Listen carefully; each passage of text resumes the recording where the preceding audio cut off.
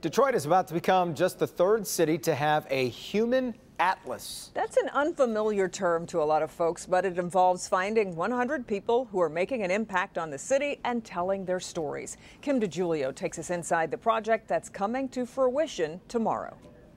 It's full of nuance, it's full of resilience, it's full of remarkable people. And as I often say, Detroit is the smallest large city you're ever going to visit. That's Marcus Lyon, a British artist who spent 3 years making a human atlas of our city, something that he's done for Brazil, Germany, and now here. Bringing together 100 nominated individuals who've done remarkable things in their communities, people who are moving the needle and creating social change. It's a book that comes to life when you scan each page with an app called iDetroit. Each individual telling their story of Detroit, like Kirk Mays, the CEO of Forgotten Harvest. When you hover over your page... My name's Kirk Mays. Get out of here. I'm a father, a son, a husband, and a man. I got it right.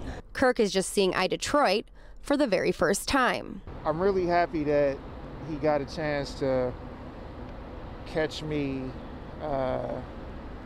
uncuffed and in a moment where I could actually express myself. There are 99 other people from Detroit in this book, with stories that are, as Marcus would say, the real Detroit. I'm literally a portal. I'm a vehicle in which we can tell that story more accurately to a world that often gets to hear the wrong story about Detroit. After spending time here and meeting the people of Detroit, Marcus says this book tells it all.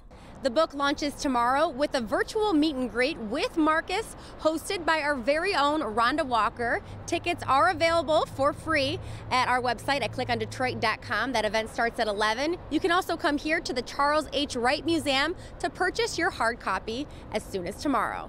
In Detroit, I'm Kim DeGiulio, Local 4.